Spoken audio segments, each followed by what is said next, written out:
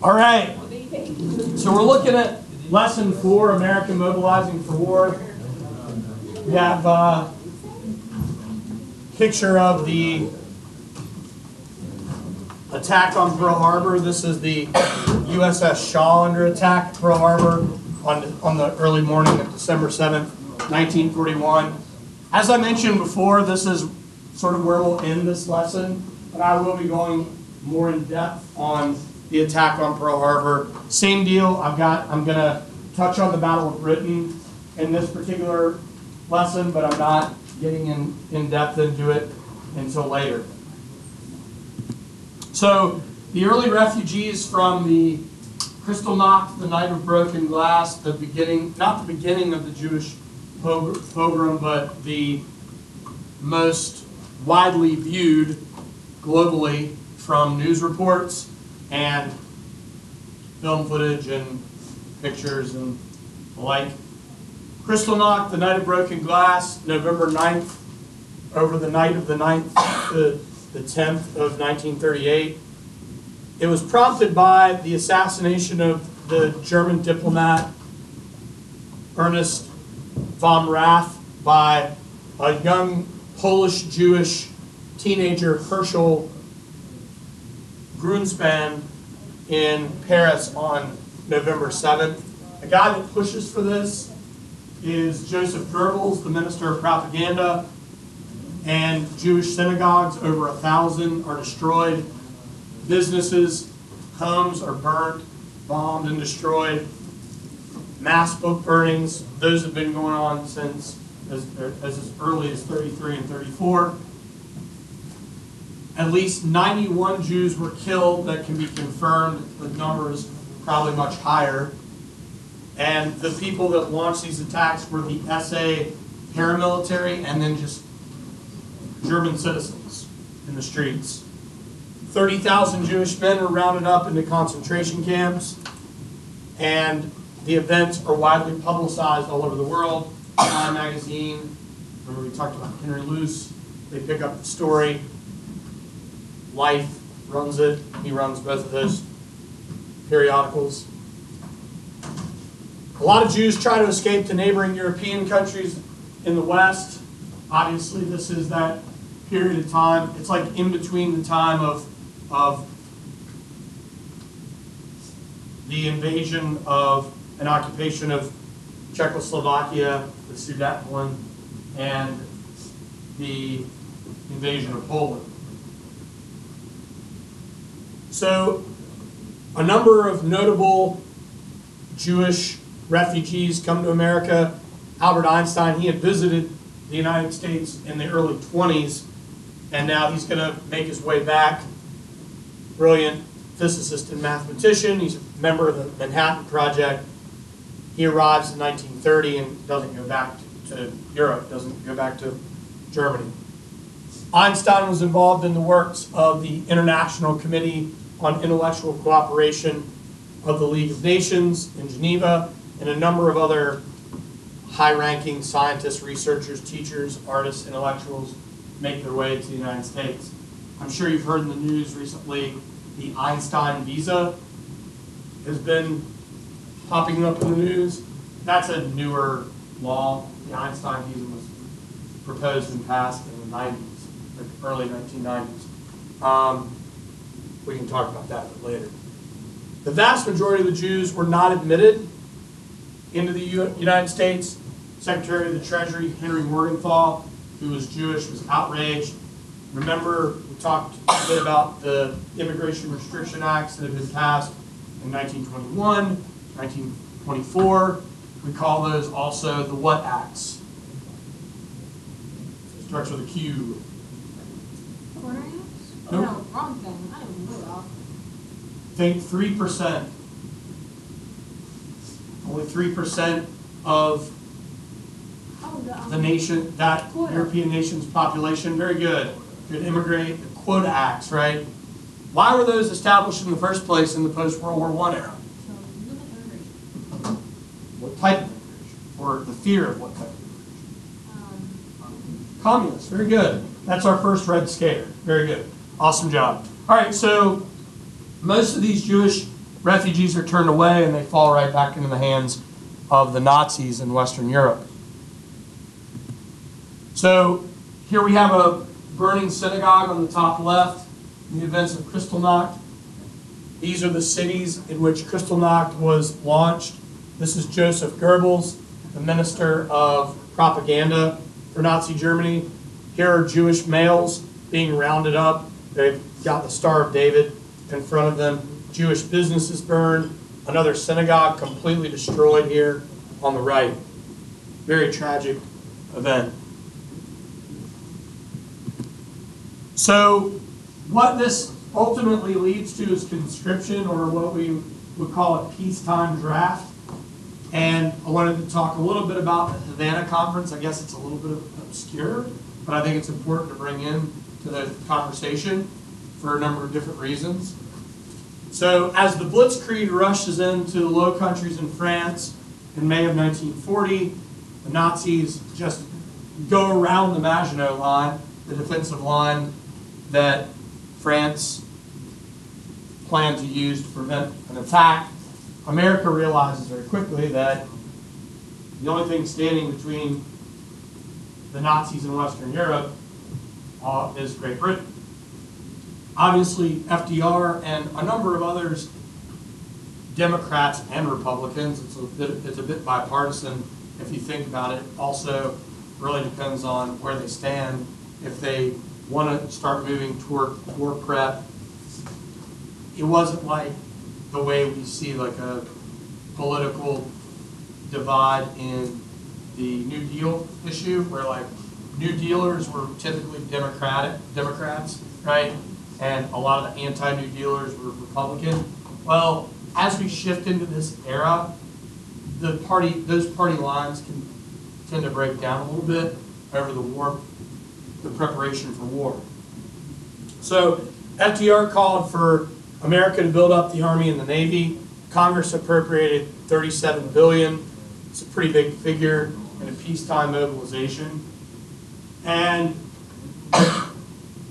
the reason that a lot of the political party lines are kind of broken down, this is music to the ears of industrialists, right? They know that they're going to have to retool. And Secretary of War Henry Stimson said, the only way that this war effort is going to happen is for the government and the private sector industrial machine to come together and work together and make this buildup occur. FDR in '39 appoints Lieutenant General George C. Marshall, VMI class in 1901. He'll become one of the 5-star generals by the end of the war. He is the Army Chief of Staff. So Marshall, Secretary of War Henry Stimson, Deputy Secretary of the War Robert P. Patterson, who will later serve as Secretary of War under Truman, and Marshall, I already said Marshall, my apologies, they take on the task of mobilizing and preparing the country for war. As I said before, a number of historians, notably I talked about Tom Ricks, he just wrote a book, it's a few years old now, The Generals, and he and a number of others would consider Marshall the best wartime military appointment during World War II. The peacetime draft is going to be instituted in September of 1940. This is America's first peacetime draft. This is going to train 1.2 million troops yearly, 80,000 reserves through the draft. But do keep in mind, you're probably thinking, wait a minute, those numbers don't make sense. If you have a combined military force of nearly 18 million, why is that number so low? That number's low because most people just did what once we were attacked? Yeah, they just volunteered, right? Like my grandfather, once Pearl Harbor was attacked, my grandfather shows up, he ate a bunch of bananas. He was a pretty tiny guy. He ate a bunch of bananas and put rocks in his pockets to weigh in to be able to enlist in the National Guard. I'm sorry. How were bananas factor into that? Because he thought that they would help him weigh in more, so he ate. So did he not weigh enough? He did. Yeah. Yeah. He ate the bananas and he had the rocks in his pockets. Well, before the bananas and rocks. And it's kind of cool, like the little National Guard station is right down below the hill where my grandparents live. So just imagine him like running down there and signing up to go into the National Guard. We'll talk more about him later. So September 16th, 1940, Selective Training, Selective Service Act. How many of you guys have like physically signed up for selective service? Fellas. All right. You all will by the time, when you turn 18, you all will. Like I said last class, you have started that process, gentlemen. If you've gotten a license, if you've registered to vote, you are on the grid, right? You're already on the grid. You got a Social Security number, right? Well, it really depends on how. Graham brings up a really good point. Depending on the war, right? Civil War, World War I, World War II, Vietnam, they all had different conscription requirements. Like in the Civil War, there were a laundry list of jobs you could do to get out of the draft. You could buy your way out of the draft, right? World War I, World War II, if you're in college, if you're a teacher, if you do a number of different things, if you're a preacher or like a conscientious objector, maybe like a Quaker, but a lot of those people were ended up as medics or ended up serving in a different capacity. And this is also pretty interesting too. For the mobilization of war, the most famous athletes, the most famous actors, like all these people, they could not get away from the draft. So guys like Ted Williams, Joe DiMaggio, you think about, I'm a pretty big baseball fan, I know I've got some other baseball fans in here. Ted Williams is he's one of the greatest hitters that ever played the game. He was a fighter pilot during his prime. It's kind of crazy to think about. Joe Louis, the boxer. Yeah. Joe DiMaggio.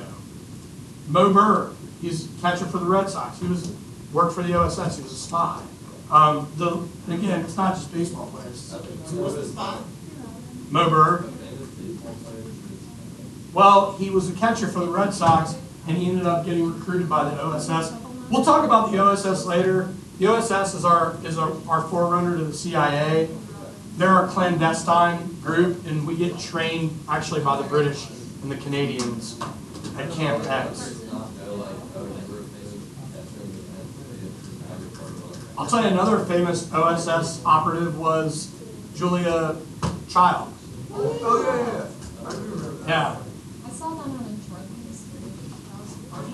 Oh man, drug history is Did you watch it? best. I want to keep my job, so we're not going to watch that, but they are pretty Watched hilarious. it. Okay, but look, I watched it with my parents. obscure people, so I guess you could technically recommend an episode or two to us, but you can't sanction it and you can't show Correct. it. I can't show it in class. But So, you could, but I mean, a little bit about the Havana Conference. The Havana Conference was a meeting between Western Hemisphere diplomats, nations in North and South America, came together to have a return to the Monroe Doctrine policy that if attacked in the Western Hemisphere or invaded, the United States would respond to that call of duty. So we see a number of, and we'll get into this later too, we'll see a number of Mexican-American, Brazilian mobilization into the war, and also other Caribbean and Latin American countries as well that are going to send people into service. So here we have George C. Marshall on the left. On the right,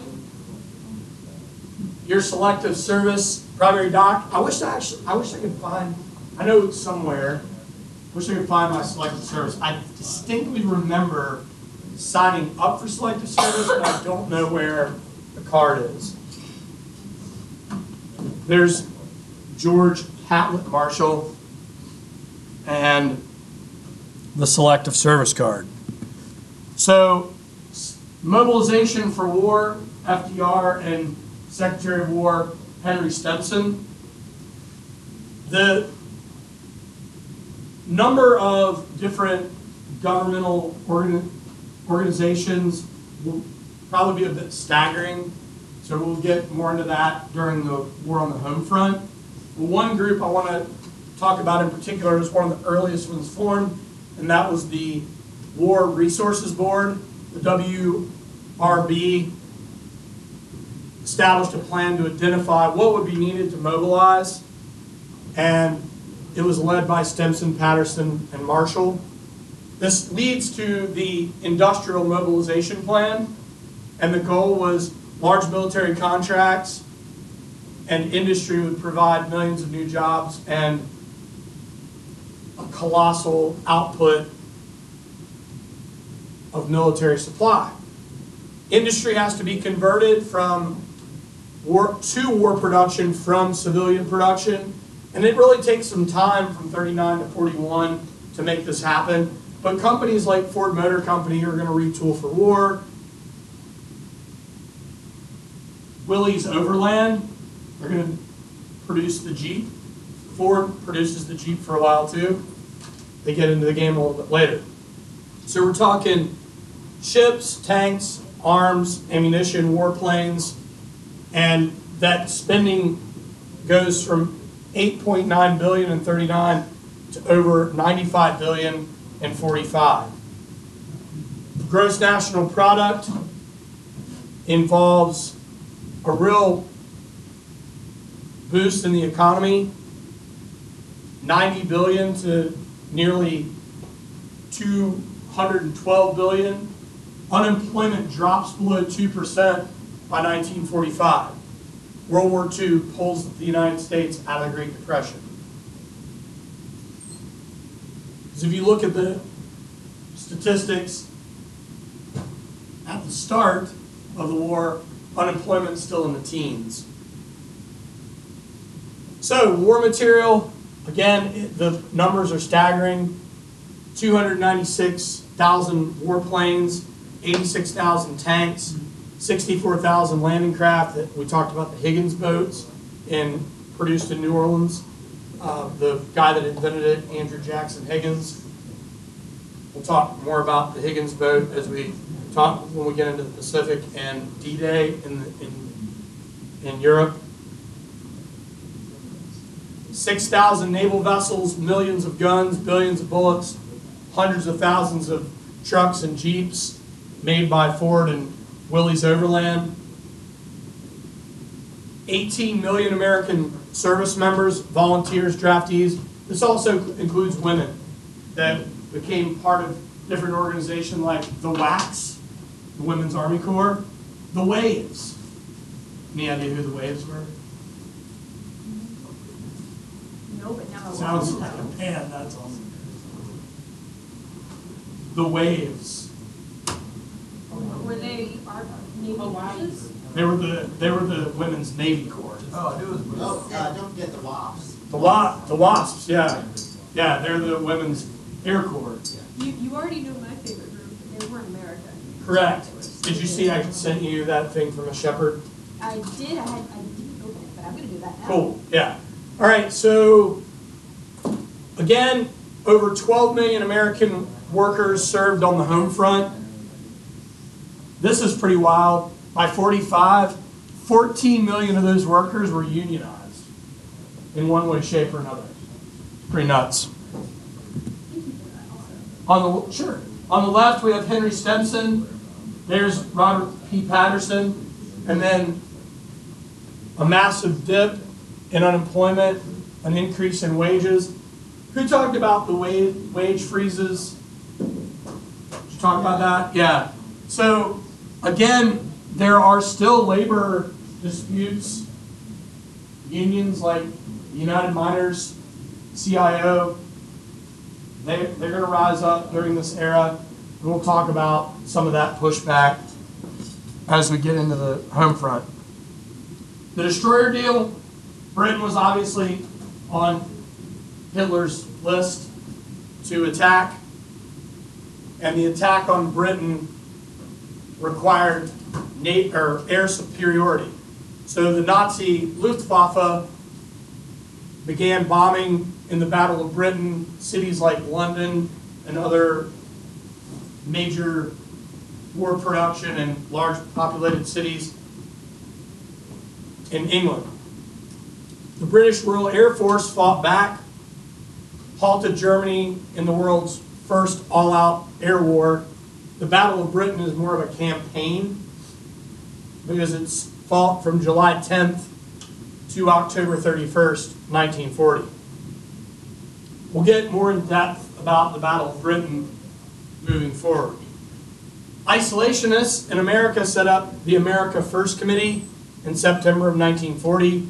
Charles Lindbergh was their spokesman, and they outright supported the Nazis over Soviet communists. Yes, this was wildly controversial. And a lot of these people were flat out anti-Semitic, and the number of members is somewhere between 800,000 and 1.2 million. Oh, hard to have. Yeah. Obviously, the America First Committee, the pro-Nazi committee in America, fell apart on December 8th, 1941. Lindbergh deeply regretted being the spokesperson for this particular committee. I'll get to your question in a second. Do keep in mind, not all of the people in this group were anti-Semitic, but a lot were. Yes? So with like the American First Committee and other Nazi sympathizers, what was their relationship with American big groups like the KKK? Because I know in the 20s the KKK had like 2 million members. So like were they like? Well, so interesting. This is an interesting fact about the KKK. What led to the downfall of the KKK was the Depression and World War II. So they're actually they're on the downside. I have a pretty good feeling that what was left of the KKK and some members of this group were probably associated. A lot of it could have been contradictory though, because do remember that the KKK is also, they're anti-foreign, they're nativists, so they may have attached themselves to this movement, but maybe not all of them were a part of it. Might want to take a look at that, see what you can find. That would be sort of the way I would kind of look at it, because by the end of the war, the KKK is like all but gone, and then there's yet again another rebirth in the post-war era. Does that make sense? All right, cool. Well, I have to Google this now. Yeah, take a look. That would be great. Thanks. But I think you hit the hammer of the head. There's got to be a connection, right? Interventionists, people that wanted to start mobilizing for war, set up the committee to defend the Allies. The destroyer deal was brokered on September 2nd, 1940. It was pressed by FDR. America transferred 50 old destroyers, Caldwell, Wicks, and Clemson-class destroyers from World War I in return for 8 defensive bases in the Americas. That was from Newfoundland to South America. This is our early steps away from isolationism toward intervention, and FDR actually uses an executive order to issue the destroyer deal. Okay, I found out why they were not active during World War II. Apparently, they had so much scandal that branches of the group started to break off, and then they were busted for tax evasion. Mm-hmm. So they had to disband. After World War II, they recongregated. Mm-hmm. I guess that's going to be the word I'm using. That's a good word. They recongregated after they became an anti-communist platform. Right. And then in the South, it started to gather all the old members and recreate, which is not good. Right. I knew that they had a lot of economic scandal in the rolling into the Depression era. In 44, they were officially forced to disband after tax fraud. Right, and so many of their members or potential members were more concerned with the war effort or were actually fighting. This is a Battle of Britain Air Observer in 1940, and we will dig into the events of this particular battle a little bit more in depth. I highly recommend, if you haven't already started, to start reading chapter 2 in the story of World War II. America First. That's their symbol. There's Charles Lindbergh, their spokesman. And here on the right is a rally where Lindbergh is speaking on behalf of the organization. And then this is the HMS Stanley, former U.S. destroyer, transferred to Britain through the destroyer deal from September of 1940. So, Roosevelt is up for re-election. He is going to break the two-term tradition and run for a third term. He'll be nominated by the Democratic Party. He runs against Indiana's Wendell Willkie, a dark horse candidate, kind of came out of nowhere. Willkie is going to criticize some of the New Deal mishandlings, but the biggest problem for Willkie is that on foreign affairs, there wasn't a whole lot of difference between the two candidates, and FDR is going to run on this campaign slogan of better a third term than a third rater. Lincoln's old adage, do not change horses in midstream. And FDR promises not to send the boys to any foreign war, which does really haunt him, but he doesn't have much of a choice after the attack on Pearl Harbor. FDR wins big again, pretty lopsided, 449 to 82 in the Electoral College. He wins handling the popular vote as well. And here we have Wendell Willkie on the left, the campaign button, Wings for Willkie. I want Roosevelt again. And that just shows you the Electoral College breakdown.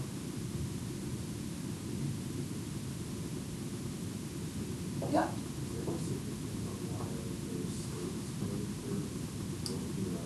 Yeah, that is for a couple of reasons. He is a Midwesterner, but also, if you look, that region was deeply committed to the Nye Committee, right? So they have a lot of, Gerald Nye has a lot of support out there, and a lot of those folks are staunch isolationists. They're not interested in getting involved in the war and intervening. So that's a good question. All right, so Lend-Lease, the Lend-Lease Act, probably the more controversial act of pre-war and really the entire war aid that the United States provided. England needs money. England is stretched pretty thin at this point, not only from the Battle of Britain, but where's England going to have to mobilize to hold her colonies, some of her most precious colonies? You're on the right path. Actually, they lost their colonies in Asia, so they're going to have no choice but to work with America to regain control of those colonies. Yes, North Africa. England's going to have to mobilize to North Africa and battle Italy and ultimately the Nazi Africa Corps. So England needs war supply, and we're going to talk about both the attacks on British colonies in Asia and British colonies in North Africa. So FDR's solution, loan weapons and ships to Britain in exchange for leases on what? When you think about a lease, what are you leasing? What's that? Like if you're going to go lease something, You pay it over time. yeah. So what is a thing that you all might lease? Not a vehicle, right? We don't need, the country doesn't need to lease a car. So what might they, a larger piece of property that they might be wanting to lease? Yes, bases, large scale chunks of land, something that the United States can reap the benefits from. Good job. So that's what the goal is here. Senator Robert Taft countered that lending tanks would be like lending bubble gum. So that was FDR, sort of like a fireside chat thing where FDR's like, well, you know, lend-lease is like if your neighbor's house is on fire, are you going to let it burn or are you going to lend them a garden hose to put out the fire? Well, Taft says lend-lease is like lending your neighbor a piece of gum. Once they've chewed it up, you don't want it back. He had a point there. But FDR is going to push this thing, and the lend-lease bill will ultimately be passed by Congress and become the arsenal of democracy, as Roosevelt called it. By 1945, America had sent about $50 billion worth of arms and war material to the Allies.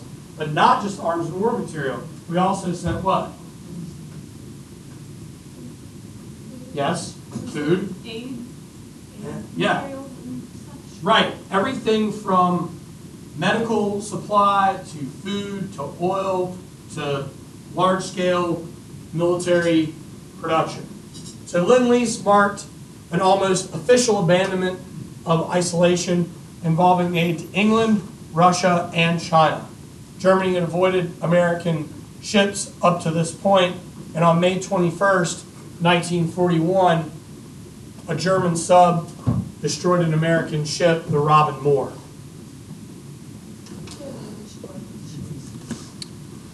So on the top left, we've got the flow of Lend-Lease. The bottom left, this is a really great Dr. Seuss. Happy birthday, by the way, Dr. Seuss.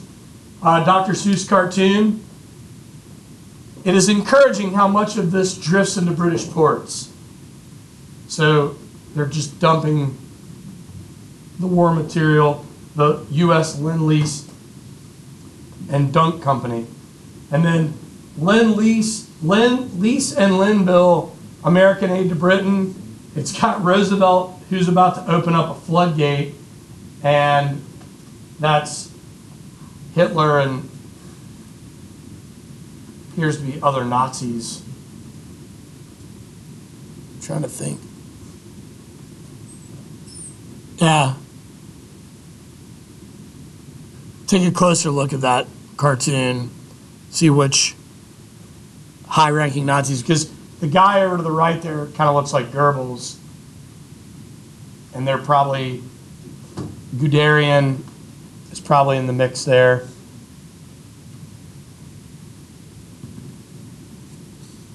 I'll look back at that for us.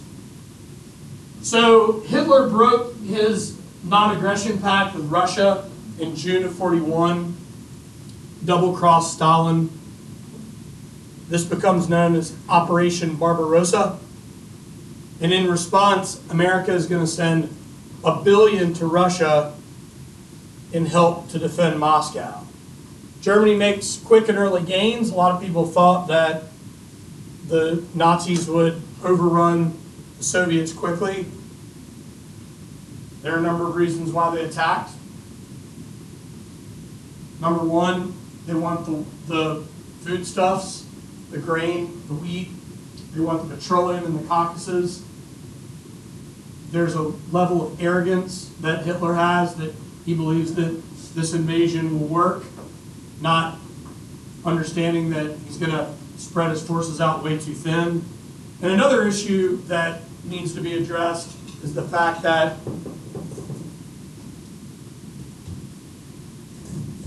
the Nazi high command, mainly Hitler, is worried if he doesn't do it first, the Soviets will invade Germany or lands held by Germany. But the Nazi advance is going to be stopped not only by the Red Army, but also by the winter that sets in 41. And Germans literally freeze at the gates of Moscow. We'll be talking about that entire front, siege of Leningrad, siege of Stalingrad, and fighting on the Eastern Front in Operation Barbarossa. I think one of the reasons Hitler invaded was because he saw how poorly the Russians did in the Winter War, and then that was one of the reasons. Well put. I should have brought that up before.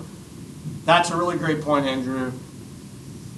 The Soviets got just completely destroyed in the Winter War against Finland. In fact, that's what Andrew's going to be doing research on. And it ultimately leads to like the death of hundreds of thousands of Russians and only like 20,000 Finns. So that gave Hitler a lot more confidence as well. So here we have Lend-Lease on the left, propaganda, aid to our allies. Here's Roosevelt meeting with foreign minister, Soviet foreign minister. Anybody know who that guy is? That is Molotov. I don't know, but that is one. That is Molotov. He is the foreign minister to the Soviets. And what's that? Probably looks not a fighter, but it is an airplane. Is that an idle drum today? It is actually what would be sort of considered as like an American Tomcat, right? Yeah, I think it might be it. Because are you talking about the ground attack aircraft? I'm talking about the fact that that is an American aircraft that is provided to the Soviets through Lend-Lease. Yeah. You would know the exact make of the plane more so than I would, though. Yeah. Is that guy up there with the funky hat? Is he the one who blew the impromptu bomb threat in that? Yep, that's him. The Molotov cocktail is named for that man. Please connect the two. The Molotov cocktail is a makeshift bomb that you basically fill a bottle full of gasoline, and you take a oil-soaked rag, shove it in the top, light the top of the rag, and then throw the glass bottle. That's a Molotov cocktail.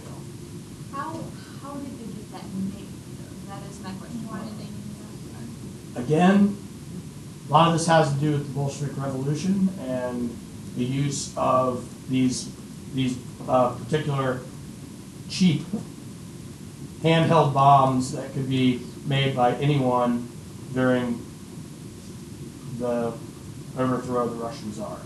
My guess is that someone just like threw it and was like, Molotov, and apparently, so It was the Finns who saw these, and they were like, oh, well, that's what we're gonna call that now. They were going to call it the Molotov cocktail. Yeah. But it dates back to they started using them in World War I. Mm-hmm. Yeah. That's pretty cool. All right, so most of the Lend-Lease material went to the UK. Next would be Russia, and then other parts of the world. North Africa, Middle East, India, and China. Davis's research on the Burma Road relates to Lend-Lease in China and the air missions over the Himalayas. The Atlantic Charter was held on August 14th, 1941, between Churchill and FDR in Newfoundland. The charter was formed basically to figure out what the main points of the war were, what the goals of the war were, and what the goals of the war would be once the Allies had won the war. Stalin was not included in this meeting. He felt snubbed. We'll talk about later meetings with the big three in the Middle East and also in the Soviet Union and in Germany. Obviously, there would be some 14 points-esque language in the Atlantic Charter. No territorial or government changes without the people's vote, self-determination.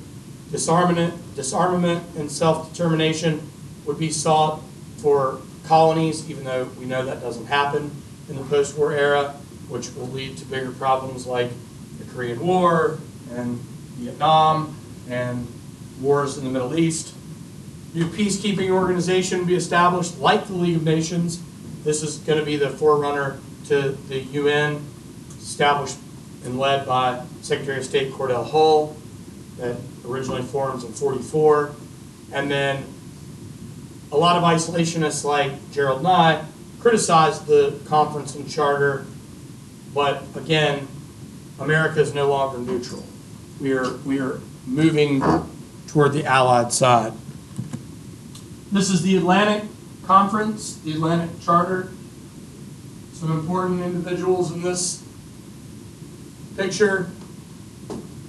Prime Minister Winston Churchill, remember he replaces Neville Chamberlain in 1940.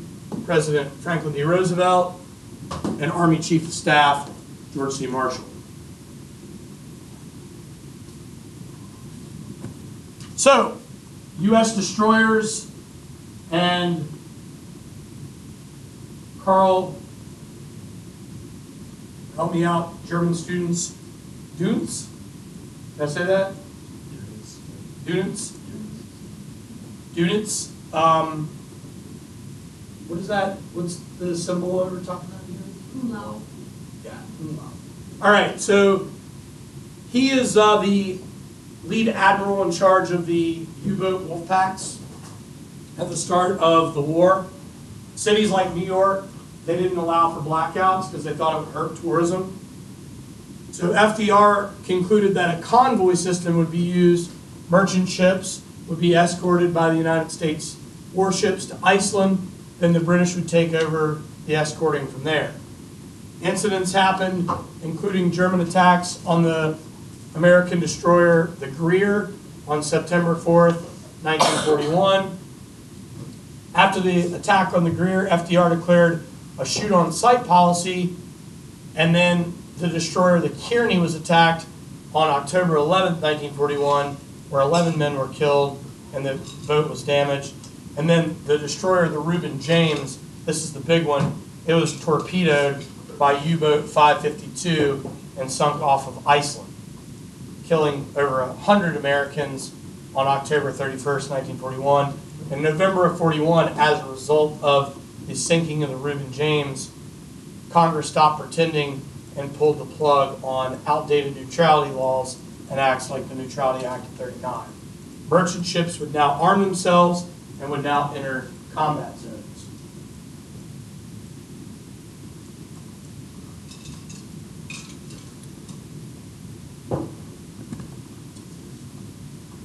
So here we have on the top left and the top right the Nazi U-boat fleet, or wolf packs. The Admiral Dunitz here in the center. This is the destroyer Reuben James that was sunk on October 31st. This is pretty interesting. Torpedoes found on American beaches. That occurred on the East Coast and the West Coast. And then this is a political cartoon in remembrance of the sinking of the Reuben James. How are there torpedoes on the West Coast? There are some torpedoes found on the West Coast. There's also bombing raids in Oregon and in California that were launched by the Japanese as well. Torpedoes found from Virginia Beach down to Florida. After the Reuben James, blackouts are going to start to occur. Yeah, it was pretty wild. There's actually some, well, I've got the event, can't remember exactly what year, but one Nazi submarine was apprehended off the coast of Virginia Beach, and they were, and that particular sub essentially surrendered off the coast of Virginia. So there are Japanese missions running from the Aleutians to the Pacific Northwest, and there are Nazi wolf packs all along the Atlantic coast. Yeah, there is another one found by North Carolina. And that, where, like Outer Banks, or Maybe.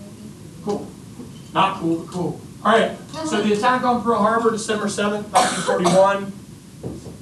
Operation Z. I think, Isaiah, you're doing Operation Z for your term.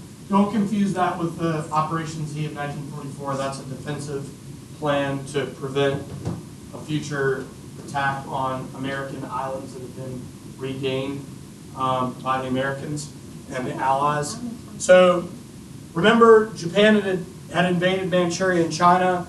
In relation to that, America placed an embargo on oil and steel. This leads to the Prime Minister of Japan, Hideki Tojo, to push forth the plan known as Operation Z, also known in action as Operation AI. And that is going to be the attack on Pearl Harbor. American and Dutch codebreakers knew the Japanese were up to no good, but they thought, as did FDR, that the attack would be in either British colonies, as Jack pointed out, talked about before, or American-controlled Philippines. Not to mention, I think Robin brought this up, the possibility of Guam. What are some other American land holdings out in the Pacific? Y'all remember? What's that? Philippines, Guam, Puerto Rico. America Samoa, which are split with Germany. It's awkward. Aren't we also in Puerto Rico, or?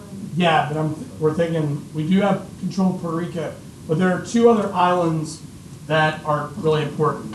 One starts with a W, one starts with an M. Midway, very good. Midway. And then the other one starts with a W. It's called Wake Island. Good job. Wake Island. All right. So the attack comes at Pearl on the Sunday morning, December 7th. Why a Sunday morning? Why would the Japanese want to attack them? Because People no are at one church. was expecting it. Very good. People are going to church. What else? Sleeping. People are sleeping in. Hungover from Saturday night. Hungover from Saturday night. These are all factors. Very true.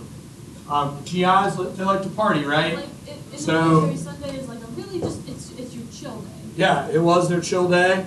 There were some exercise missions going on. Luckily for us, the carriers are out to sea on an exercise, and the Japanese are going to fly in, torpedo and bomb the ships that are docked at Pearl Harbor. So several ships were sunk or damaged, including the USS Arizona, which is now the monument to the attack on Pearl Harbor, the USS West Virginia.